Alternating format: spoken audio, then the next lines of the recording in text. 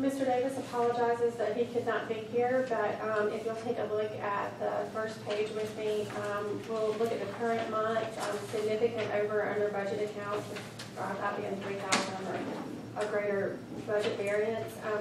You can see that we are under budget year to date in millage revenue at 40,000. I did speak with Tom about this, and this is usually typical for us around this time of year.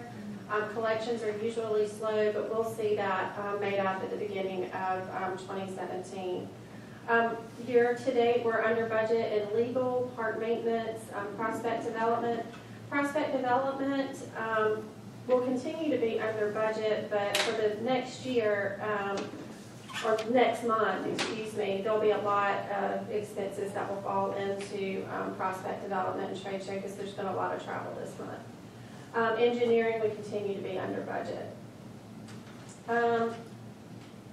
Just to kind of point out, we've done a good job managing our dollars in that we are $40,000 under budget for collection and revenues, but we also, for overall expenses, came in at about $84,000 under budget, meaning that we are we're doing well with $43,000. So we've managed our expenses, thank you, Lou, and to match those revenues as they continue to come in.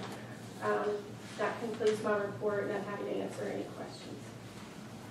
I think what we ought to do on the revenue side of it, so it's hard to budget, and it might be helpful that we see where we were last year. Because I agree, but I don't quite remember where we were last year with the revenue dragging in slowly. And it did last year, but I forget.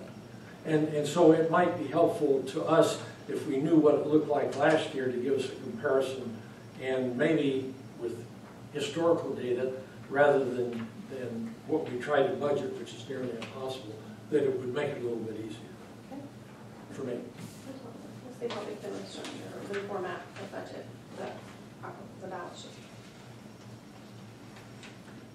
Any more comments on the financials? No, sir. Solicit a motion. I move we accept the financials as presented. Second. A motion second, all in favor, raise right hand. Thank you. It's unanimous. Which